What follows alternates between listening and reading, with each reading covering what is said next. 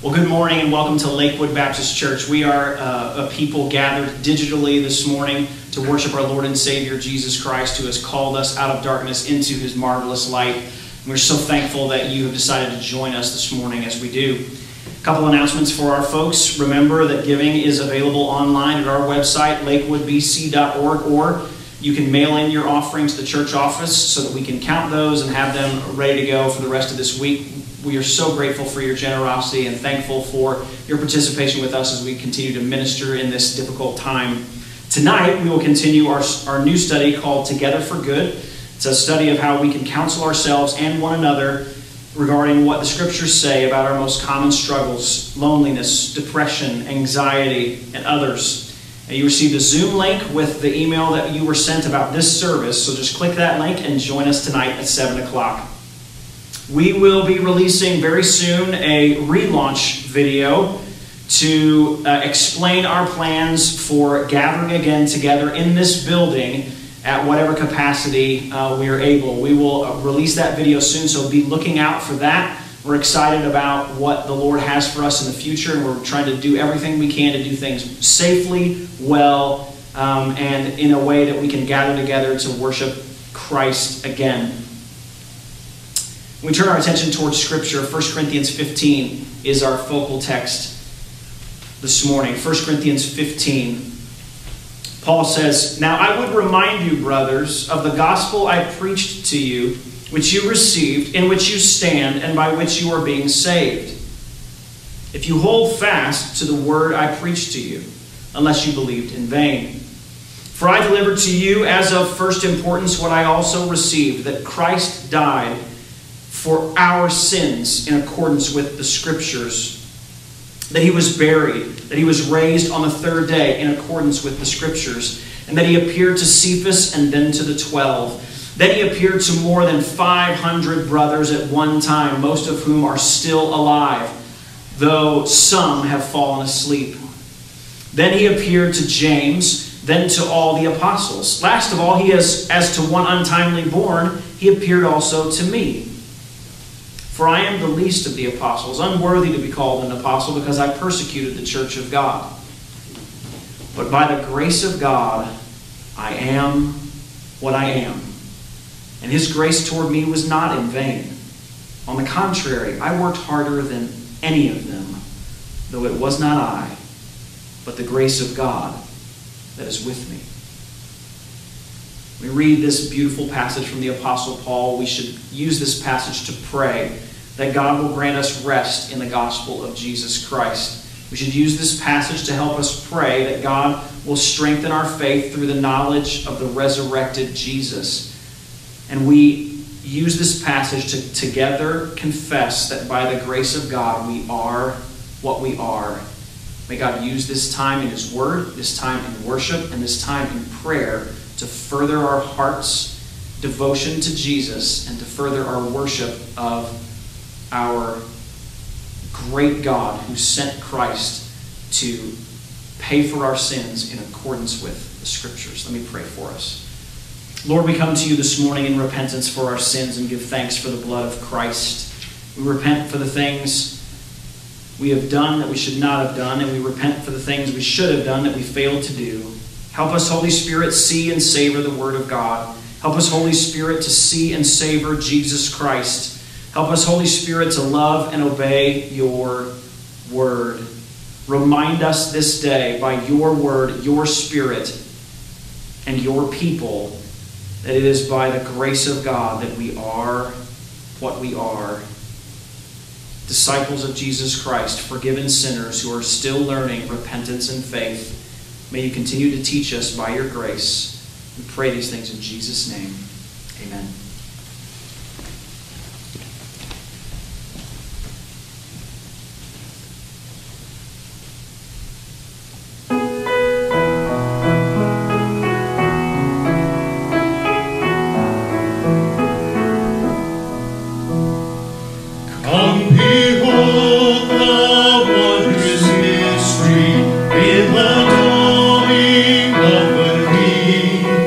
He the theme of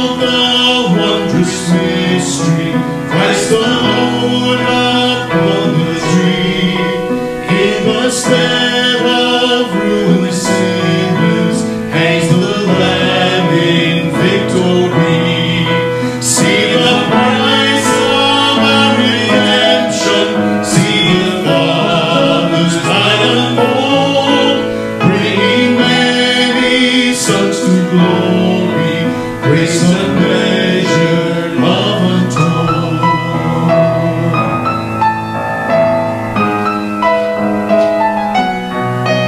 Come behold the wondrous mystery, slain by death, the God of life, but no grave could e'er restrain him.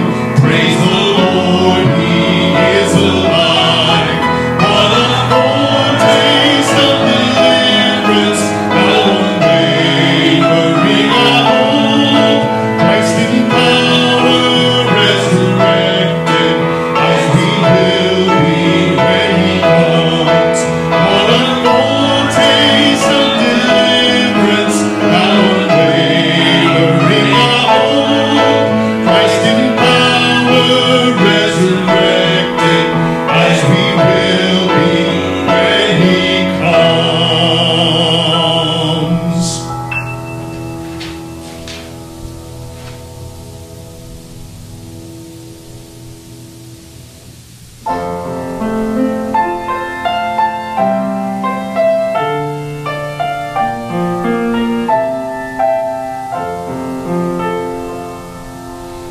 When I survey the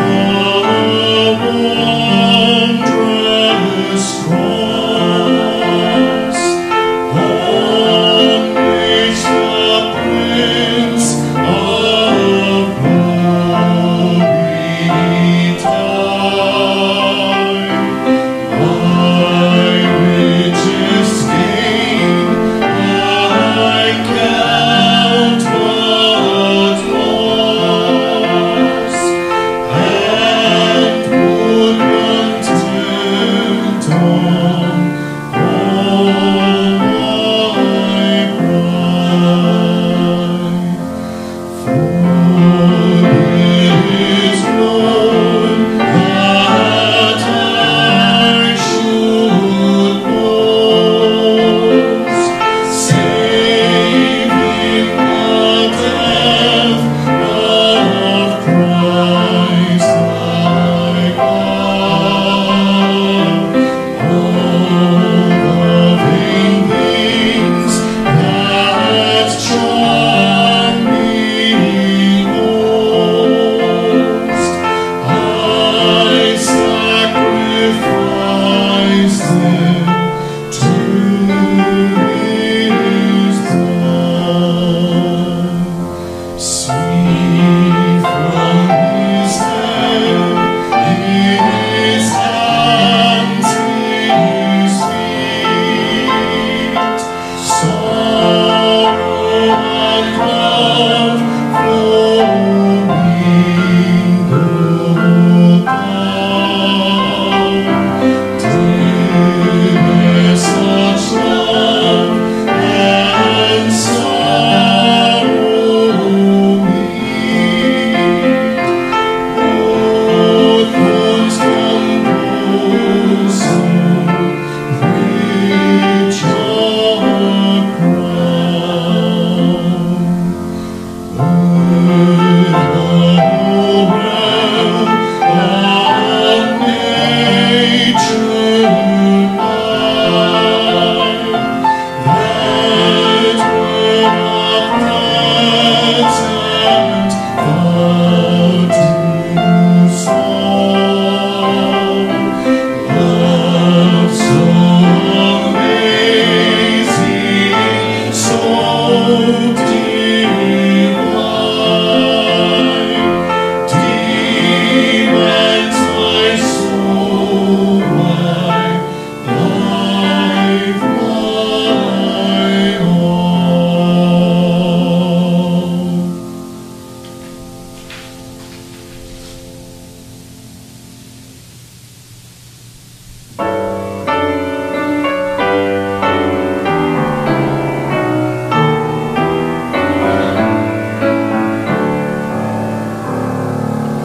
Crown me with many crowns, the Lamb upon his throne.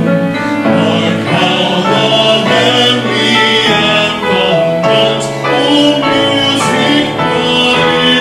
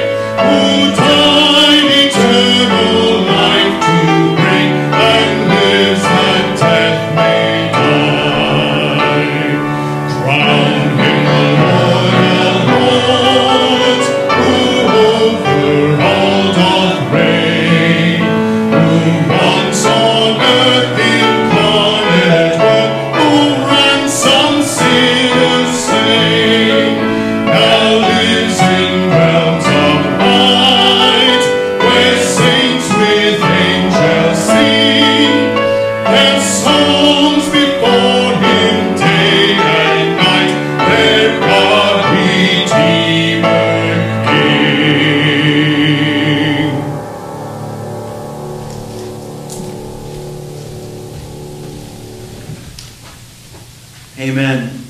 Amen.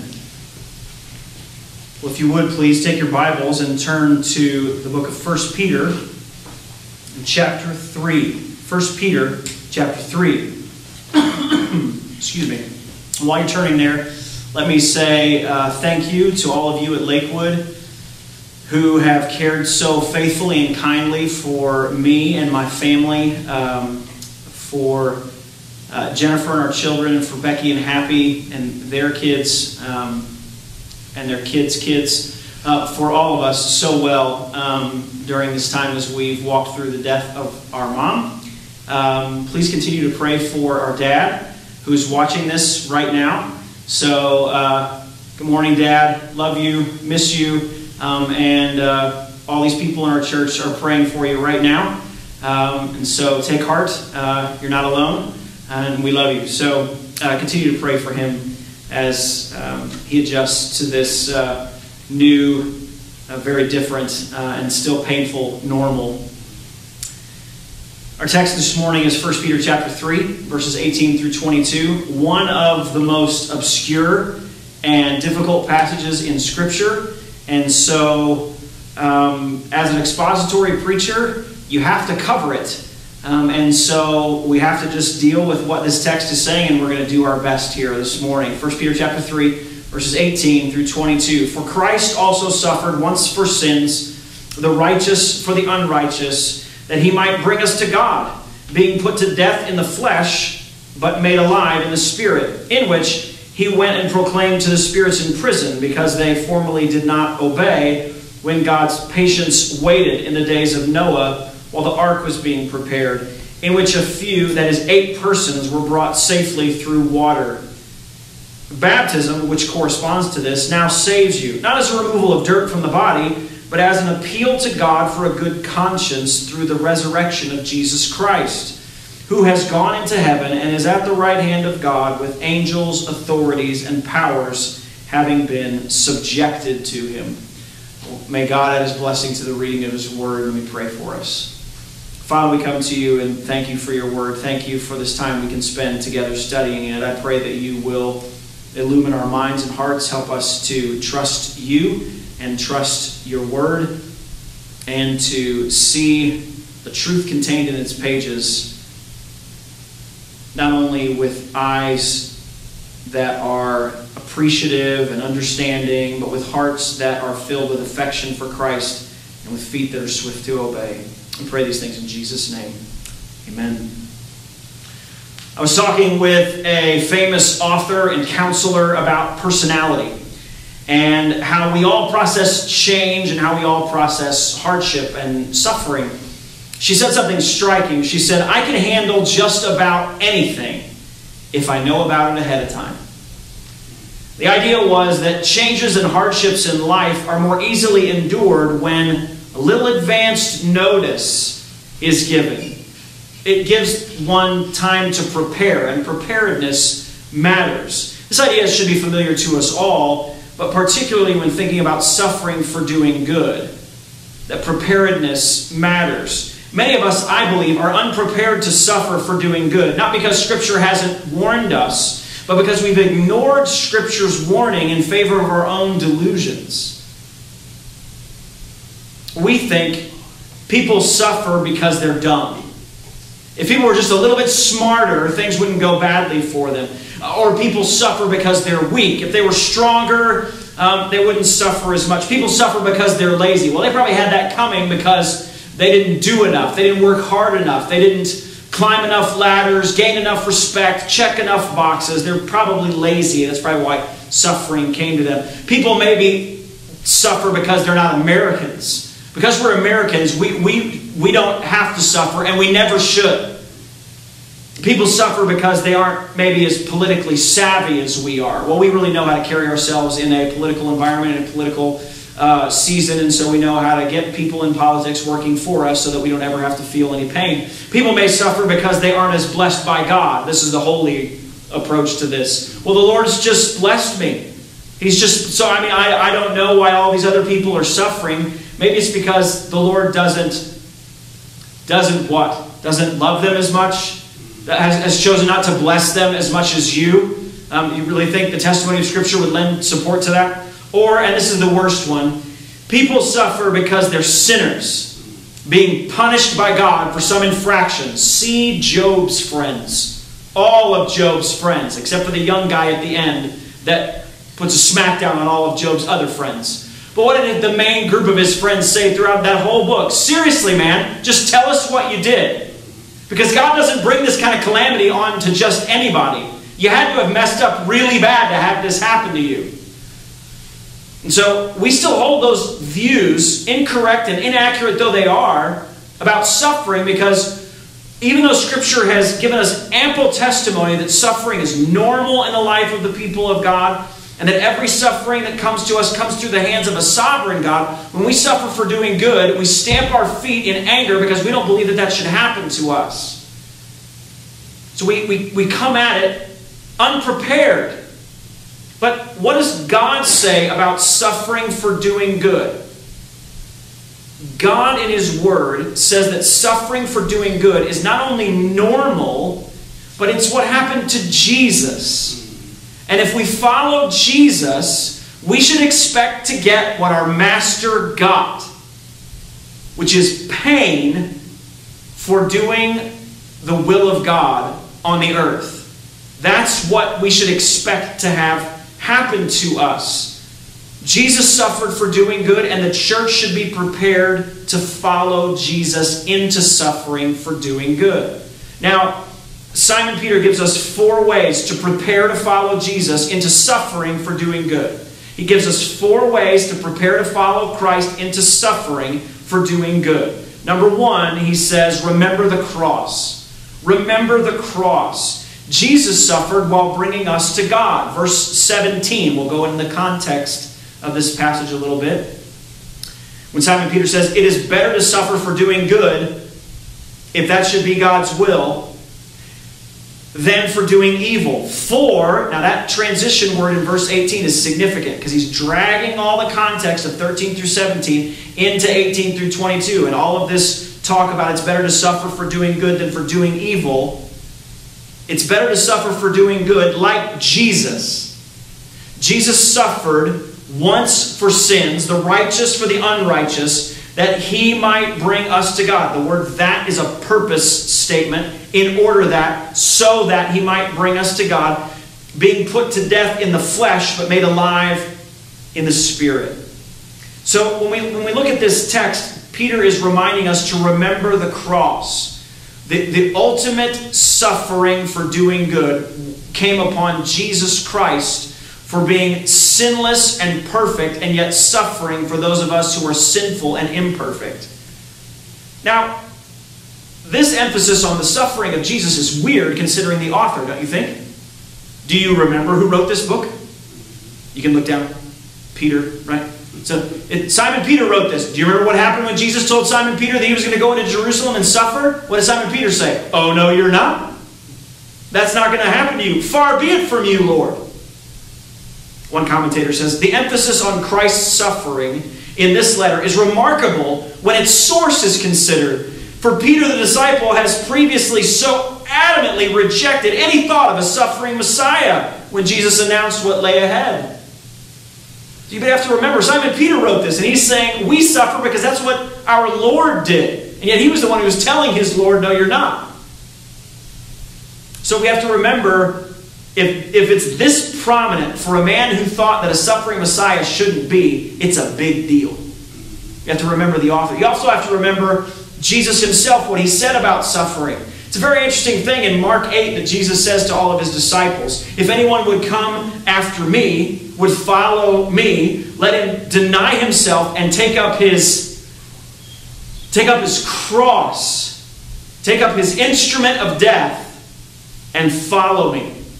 The Master suffered for doing good and anticipated doing so, and he called everyone who followed after him to grab their torture stake and follow him. That's what that looks like, to follow Jesus. He built it into the contract. It's built into what it looks like to follow him. To remember what Jesus even said about suffering. But we also have to remember the cross itself. Look at what Peter says here in verse 18. Jesus died once. He died once for all, Hebrews 10:10. one final acceptable sacrifice. Jesus died once, and he died for sins. Romans 3:23 says, all have sinned and fall short of the glory of God and are justified by his grace as a gift through the redemption that is in Christ Jesus. Redemption is in Christ, whom God put forward as a propitiation by his blood. What does that mean? Jesus absorbed the wrath of God on the cross for your sin and for my sin. For all have sinned and fall short of the glory of God. Jesus died for sins. Jesus, the just, died for the unjust. That is a substitutionary propitiation. He substituted himself for us. We deserve to die, for the wages of sin is death. We deserve to die, but Jesus substituted himself for us, and he bore the wrath of God that we deserve. Jesus died once for sins, the just for the unjust. And he died and suffered and bore the wrath of God in order to bring us to God. That's the purpose, to bring us to God. Colossians 1:22, he is now reconciled in his body of flesh by his death in order to present you holy and blameless and above reproach before him, before God. Jesus bore our punishment, bore the wrath of God, substituted himself for us in this perfect substitutionary atonement on our behalf to bring us to God. The worst evil done on the planet Earth ever is the crucifixion of the Son of God. And yet he went through that suffering for the ultimate good of your salvation and mine. Jesus suffered while bringing us to God. His suffering makes our suffering endurable. Why? Because no matter how we suffer, neither life nor death, nor angels or rulers, nor things present, nor things to come, nor powers, nor height, nor depth, nor anything else in all creation will be able to separate us from the love of God in Christ Jesus our Lord. We belong to God now because Jesus suffered to bring us to him. And now we belong to God. So whatever suffering happens, we're following our Master who has secured a place in heaven for us. So whatever suffering happens, we are anchored to God in Christ. Not only remember the cross, though, he tells us also to remember the ark, which is super weird. Gotta say it's super weird, and when we get to heaven, I'm gonna, if there's a text around there, I want to take it to Simon Peter and go, really, dude? Really? Did you just do this so that seminary professors and scholars and academics would write volumes on this? Did you just do this to mess up everything? But I think that the direction he's going here is actually very helpful for his reader if you understand what he's trying to say. Listen to what he says here, that we should remember the ark. So remember the cross and remember the ark. Verse 19, he says, in which, so Christ came to life again in the Spirit. So it says in verse 18, made alive in the Spirit, in that same way in which he went and proclaimed to the spirits in prison, because they formerly did not obey when God's patience waited in the days of Noah while the ark was being prepared, in which a few, that is 8 persons, were brought safely through water. So many views on this passage. So many views on what this means. Martin Luther about this passage said, this is a strange text, and certainly a more obscure passage than any other passage in the New Testament. I still do not know for sure what the apostle meant. So, if Martin Luther is looking at this text of Scripture and goes, super weird, Simon Peter, super weird. Well, I feel like we're all in good company if we have trouble with this. But there are 3 primary views about this text that I want to kind of go over very quickly before I give you my view that I hold to very loosely, and I'm willing to be convinced of a different view, but I think this is the right reading of the text. So, view number 1. Between his death and resurrection, Jesus went to paradise. You know, remember he's on the cross with the thief, and the guy says, remember me when you come into my kingdom, when you come into your kingdom, and Jesus says to him, today you will be with me in paradise. That is, there are a lot of scholars who believe that there was like an Old Testament saints holding tank for all of the Old Testament saints called paradise. And Old Testament saints are held there, and Jesus went between his death and his resurrection and preached the gospel to them, and he gave... and there are 2 different camps on this too. When he was in paradise, he either preached just to Old Testament saints or to all Old Testament people. and gave them all a second chance to believe in Jesus. This view is made popular by this view and the next view are both made popular by the Apostles' Creed, where he descended into hell, they say. So there's that one view where he goes to paradise and he gives Old Testament saints a chance to believe in the gospel. Number two, another view is that Jesus went to preach to demonic spirits to proclaim victory over them because of their possession of the sons of men in Genesis 6, 1 through 4. You remember there when angels, fallen angels, marry human women, and then after that comes the flood to judge the earth, and after this cosmic event here. Some authors believe this is Jesus's kind of ultimate everything in that whole encounter when you tried to disrupt the human race was still all leading to me in the gospel, and you are forever defeated. And so one commentator says this is the ultimate cosmic in your face, which I think is interesting, and I love that, but I don't necessarily hold that view, though this view is held by some of my favorite commentators. This is not my view. The last view, and this is my view, is that Jesus proclaimed redemption in the Spirit. So if you look in verse 19, this Spirit in which he went and proclaimed to the spirits in prison because they formerly did not obey. So this is it's looking back at what happened in the life of Noah, that Jesus proclaimed redemption in the Spirit through Noah in his own day before the flood. And so he, in the 120 years before the flood came, there's this opportunity for people to repent, and Noah is preaching and explaining what's getting ready to go on, and no one is listening. And so in this moment, this is the ultimate reminder of suffering while doing good. Like ultimately what Noah is constructing here is this place of salvation, this place of refuge, this place where there is only hope inside this boat. And he's enduring suffering while he's proclaiming the only place of hope.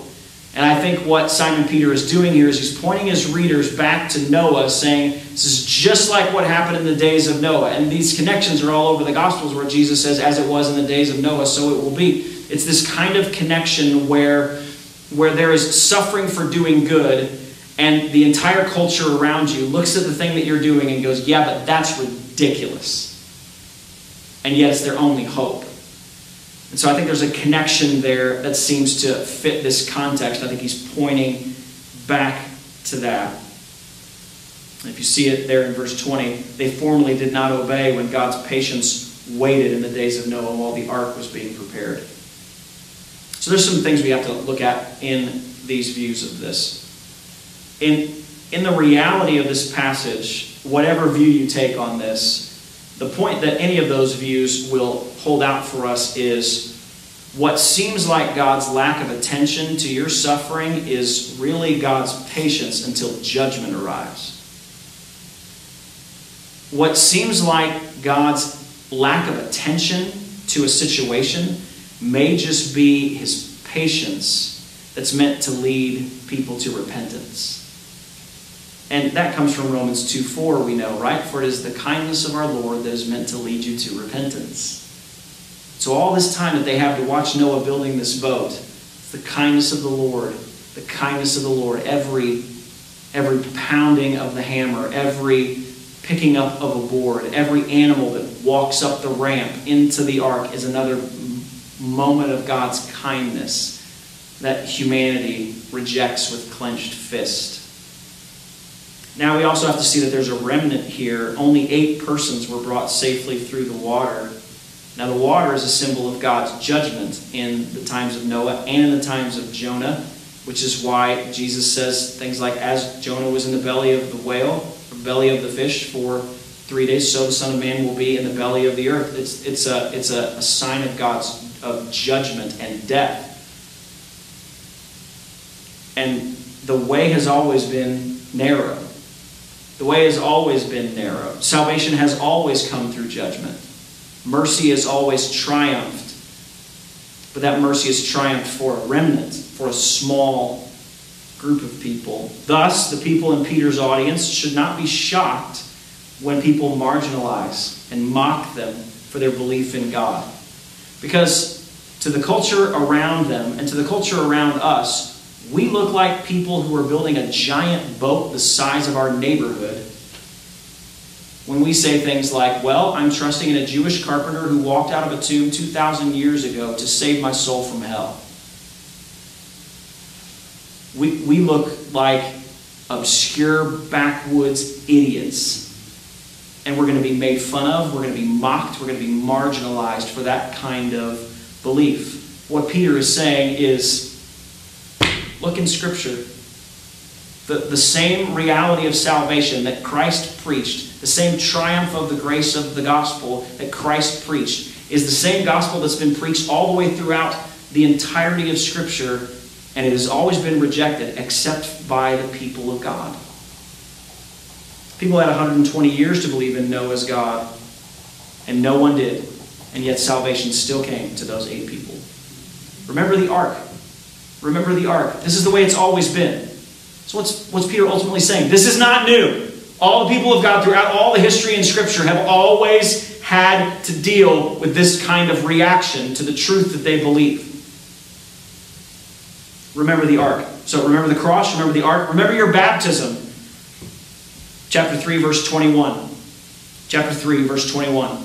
Baptism, he says, which corresponds to this what?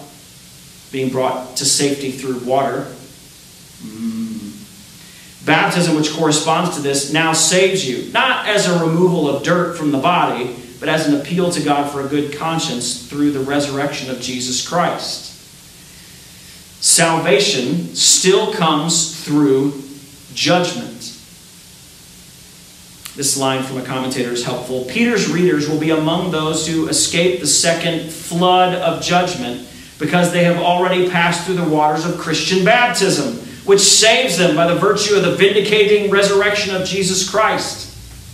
You see this? There's another flood coming. There is another judgment coming. But the Lord will not destroy the earth by water this time. The rainbow in the sky reminds us that that's not how it's going to go this time. But judgment next time is going to be far worse and far more intense. And yet you have already walked through the waters of judgment. Why? For you were buried with Christ in baptism, and you have been raised to walk in what? In newness of life.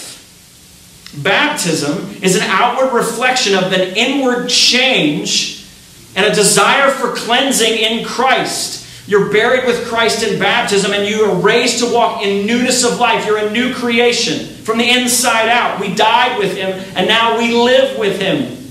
Salvation has come through judgment again, but we're identifying with the judgment of Jesus on the cross and His resurrection as we rise from the dead and walk in newness of life. Peter is encouraging his readers here, no matter how painful your suffering may be, remember your baptism.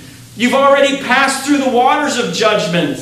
What more can happen to you? You've already risen from death and you walk in newness of life. All they can do is kill you and send you to Jesus.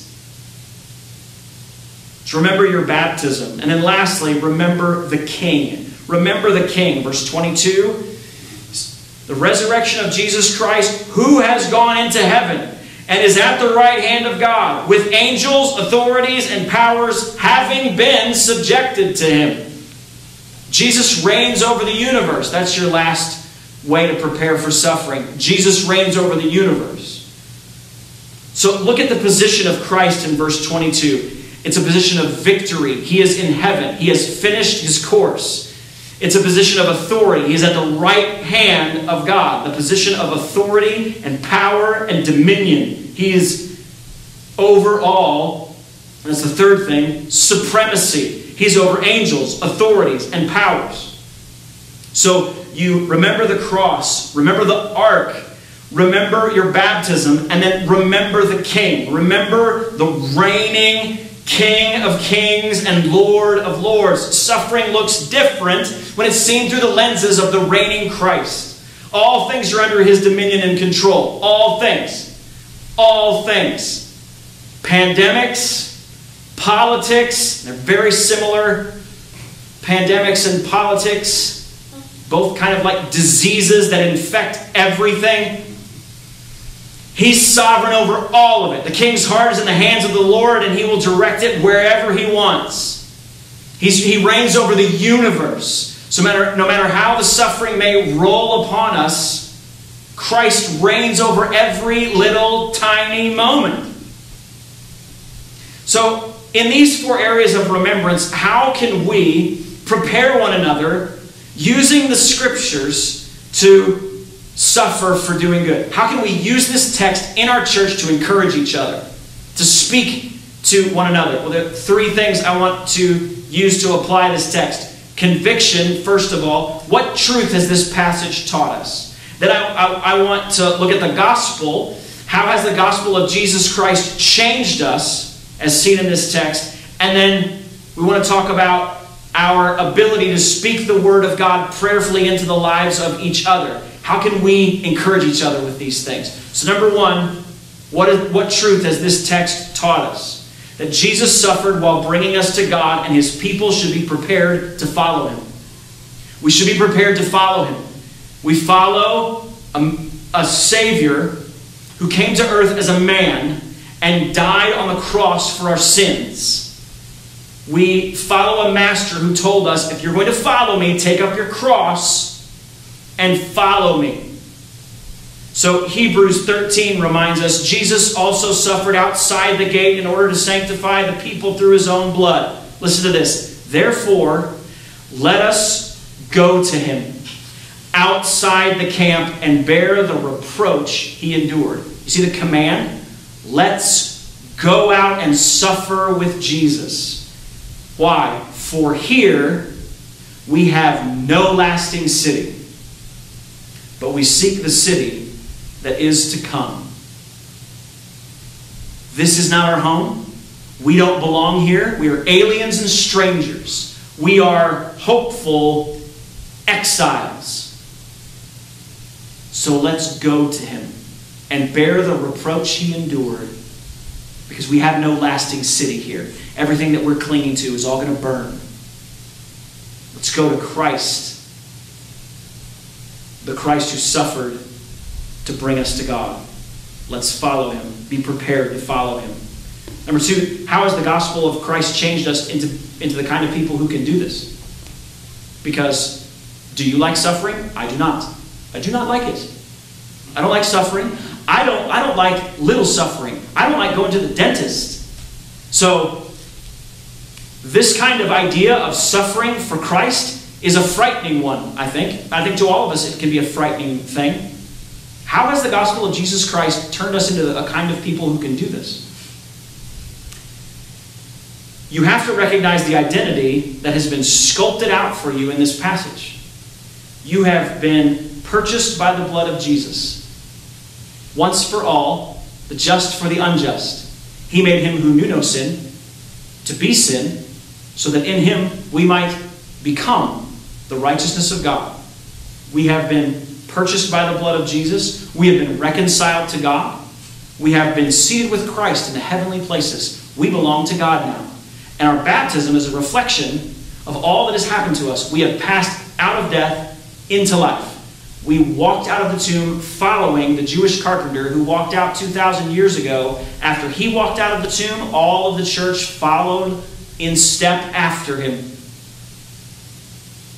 We belong to God. We've been united to God, and we are headed to God, where we will see our sovereign, reigning Lord at the right hand of the Father, reigning over the universe. The gospel of Jesus Christ has recreated our identity. Therefore, if anyone is in Christ, he is a new creation. All the old has passed away, and everything has become new. Jesus has made us into the kind of people who can suffer well. And this passage is the kind of thing that prepares us to do it. So then how can we prayerfully speak the word of God into each other's lives? Really fast. 3 ways that we can help each other. I think we can help each other by saying things like, don't forget. Don't forget. Don't forget the one who has gone into heaven is seated at the right hand of God with angels and authorities and powers having been subjected to him. Don't forget. Jesus reigns. Jesus reigns. Don't forget. Don't forget. Jesus is on his throne. Everything that comes to you comes through a sovereign hand. Don't forget. Secondly, I think we can remind each other, don't be surprised. Don't be surprised. 1 Peter 4:12, Beloved, do not be surprised at the fiery trial when it comes upon you to test you as though something strange were happening to you. But rejoice insofar as you share Christ's suffering, that you may rejoice and be glad when his glory is revealed. If you are insulted for the name of Christ, you're blessed, because the Spirit of glory and of God rests upon you. Don't be surprised. The more you look like Jesus, the more the culture around you is going to dislike that reality. Don't be surprised. We were told a long time ago this is how it was going to be. Ask Noah. All of biblical history teaches us this same message. If we ignore this message, if we ignore this call to prepare to suffer, it won't be because we've never heard. It'll be because we just didn't want to hear it. That this can't happen to me. But don't be surprised when it does. And then lastly, do good. Sound weird? Do good. Don't forget what the Lord is doing in heaven as he reigns over the universe. Don't be surprised. And then do good. Do good things. Honor God. Honor God with your life in every area. And then do things that are just normal, good things to do. Plant a garden. Throw the baseball in the backyard with your kids. That last one's especially fun. But just live your life as a person who is unafraid.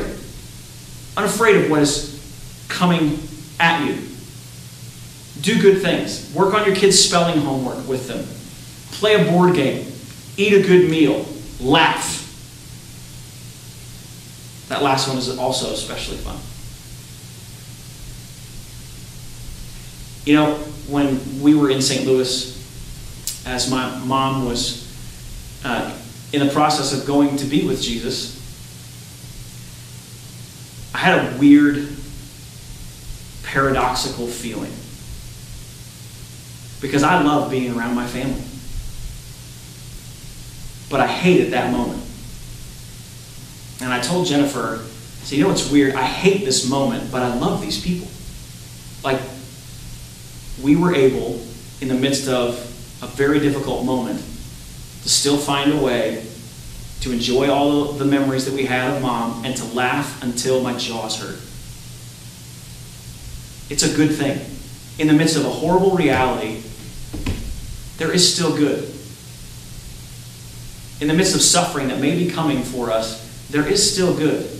What does Paul tell us in the same chapter I read to start this whole service? Therefore, my beloved brothers, be steadfast, immovable, always abounding in the work of the Lord. Why?